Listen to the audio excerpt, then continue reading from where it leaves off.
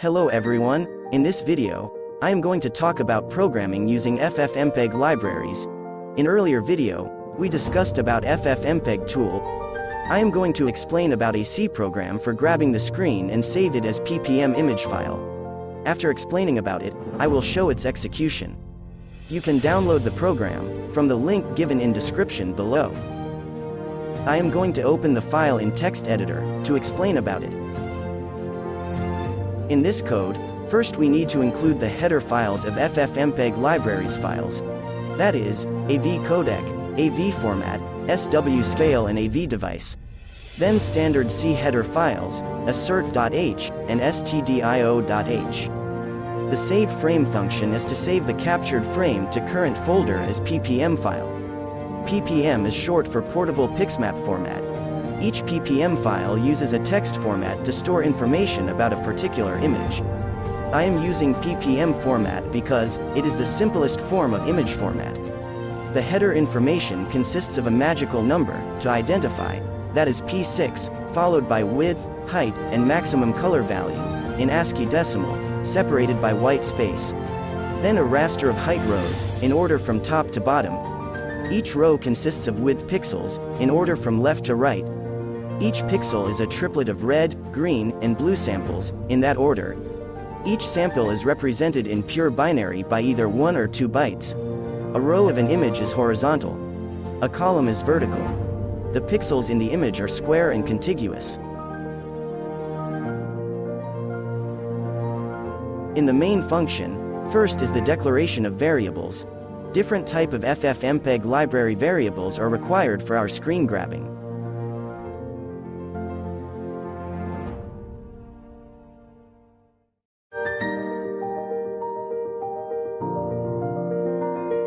Then we have to register all formats, codecs and devices of libav. For that, use the functions avRegisterAll, avCodecRegisterAll, and avDeviceRegisterAll. Then we have to set the values to the AV dictionary struct variable as the parameters. Here p_options is our AV dictionary variable. To set parameters we have to use avDictSet function. This is equal to the -r option in ffmpeg to set frame rate, which is demonstrated in previous video of ffmpeg tool. Here, I am setting the frame rate to 25. This line is equal to the -s option in ffmpeg to set screen size. Here, I am setting it to 1280 into 768. This line is equal to the -f option in ffmpeg to set the input format. Here, I am setting it to x11 grab, since I want to grab the screen. Then, we have to open our input file. In my case, it is the output display.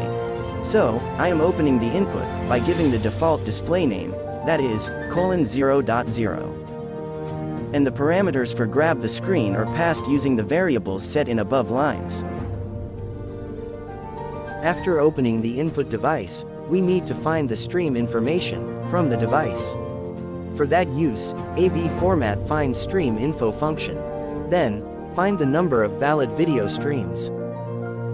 Then, assign the video stream codec to avCodec context pointer. Then, find the decoder of the video stream, using avCodec find decoder function. Then, open the codec using avCodec open_to function.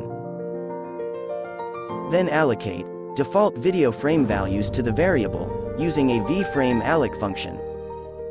This variable is not required, so I am going to comment this line. I created this variable for testing purpose.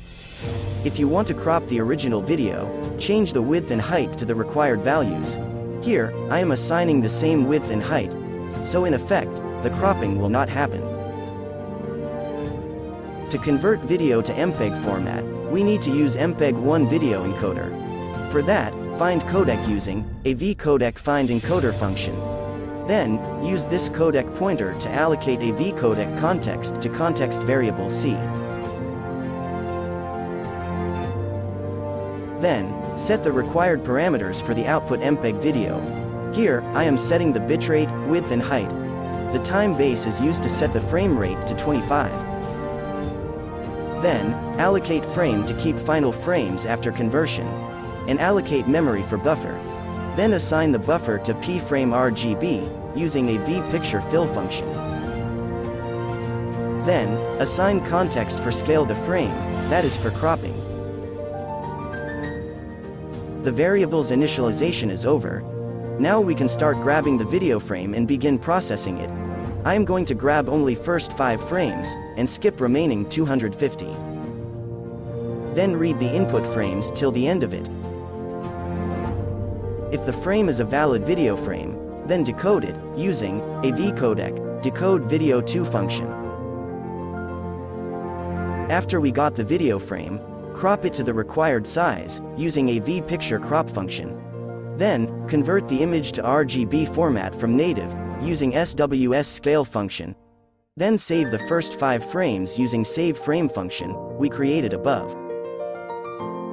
After the while loop, free the allocated memory using a vfree function. Then, close the codec and device. That's all. Now I am going to compile this code. For that, open terminal in that directory. Then type gcc-o grab, screen_grab.c, -i/usr/local/include, the path of header files for AV libraries. -lz, -lm, to link with libz and libm libraries, then -lav codec, -lav format, -lav util, -lav device. To link with AV libraries. Now, we can see that the program is compiled.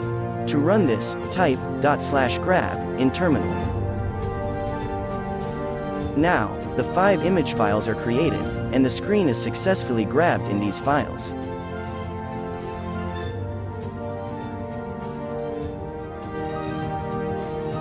Thanks for watching. If you are not subscribed my channel, please subscribe it to support me.